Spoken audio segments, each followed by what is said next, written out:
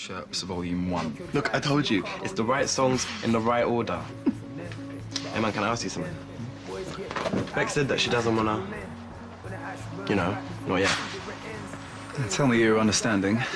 Well, I was like, yeah, fine, whatever. I'm gonna show her that I'm fussed, am I? But then she gets this makeover and I'm like, well, who's that for? Like, is it me that she doesn't want to do it with? Shax, have you ever wondered that maybe you're not ready either? I'm 16. I'm a full-grown adult. Well, don't take this the wrong way, but you sometimes come across as a bit of a spoilt kid who always gets what he wants. A spoiled kid. I mean, take those box-fresh sneakers he chucks in the garbage. Yeah, well, maybe don't go for other people's bins. Last time I asked you for advice.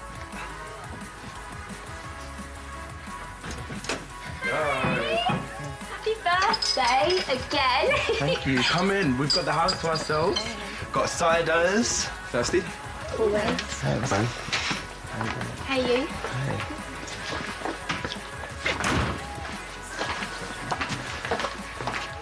Okay, we'll tell him that the man who taught him how to ride a bike, who gave him the chat about the birds and the bees, isn't actually his dad. You trying to make me feel worse?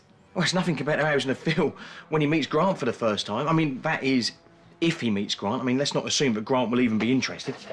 Right, come on in. Let's go break up a happy family. Let's do it. No, I don't want to break up a happy family. Look, as much as you are part of that team, all right, you wouldn't wish them on anyone, would you? Right, so he can either go back to sunny Florida or he can stay here in cold and miserable London and let the Mitchells slowly get their claws into him. She well fancies him. But he's too soft to make a move, though. Hey, do you want your present? Close your eyes.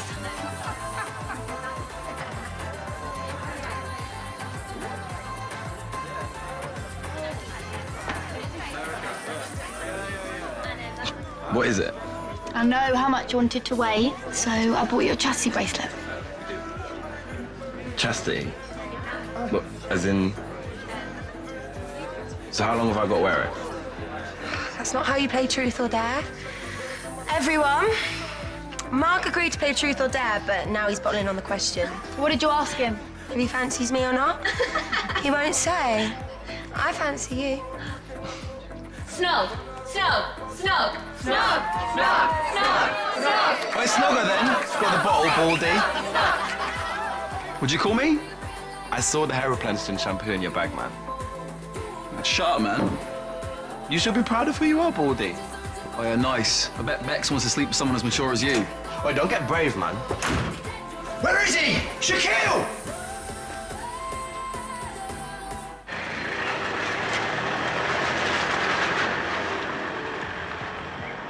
Do you know what you're reading yet at the funeral?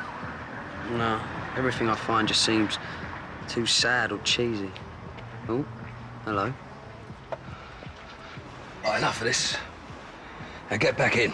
No, not without Jay. What, you think I won't last till morning? When your friends and family and customers go walking past, but I'll still be here. Know why? I'm burying Paul this week. One day it'll be you. Then who I got? Grant, Louise. She's a kid. As long as I've got him, I'll never be on my own. So, whatever he's done or hasn't done, it don't matter to me. He's my brother.